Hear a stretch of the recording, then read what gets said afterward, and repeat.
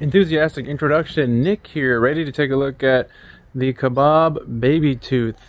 Small, cute 1S drone, real hot ripper. Let's take a look. I just got finished with this because, as some of you may know, these parts, the motor and the frame in particular, are very hard to come by. I'm not sure why supply is so tough, but that's sort of been the case with both of Kabab's toothpick builds. But I finally got my hands on these motors. These are 1202.5, 11,500 kV. Really fun quad to fly. One of these little guys is a lot of fun if you're all alone with no one to see and nowhere to go. So cheers, FPV hobbyists. The build is fairly straightforward, although I will say soldering on this, this is the Beta FPV the new 1S whoop board. The pads are very small, and depending on what VTX you use, I'm using the FLYWOO GOKU VTX.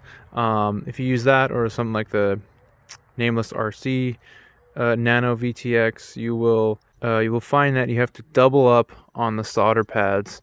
It's a little hard to see here, but I had to double up on the 5-volt and ground pads down there, so it was a little bit of a pain, but was able to get that on there. Otherwise, I have the RUNCAM Nano 3, which apparently is out of stock due to some COVID limited parts. I'm using the GEMFAN TRIBALDE because I find these to be have a little more grip, especially with this sort of thing. You know, you're gonna be probably navigating small areas, so I prefer the TRIBALDEs. The biblades I would recommend if you're in a larger space and need a little more punch. These are the props I prefer. Regarding the battery and the plug, I'm actually just using these Beta FPV 450s that come with the BT 2.0. I don't want to be resoldering my battery leads. That's just such a pain.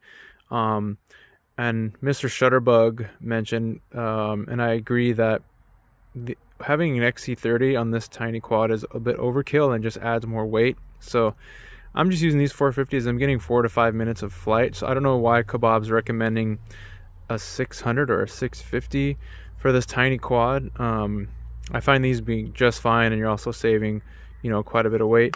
I had to extend the battery lead here for this particular build, but otherwise it was fairly straightforward. Motors are all plug and play, which is nice. Using the NEWBEE drone B-brain mount. As far as the PIDS go, Kabab has some PIDS listed. If you go on the page for, I believe, the frame, and I'll put a link to that in the description. The frame page has some PIDS, and also Shutterbug linked to some Betaflight 4.1 PIDS, which I'm using on this build. Let's see, you probably can't see that. 39.7. You can, I don't know if you can read that. 39.7 grams, and then I will toss on our battery. 52 on the dot. So pretty light, on the lighter side of where these builds go. So yeah, that's pretty much it. I'd highly recommend this build if you can get your hands on the parts. They're hard to come by, but it's really fun, great for small spaces.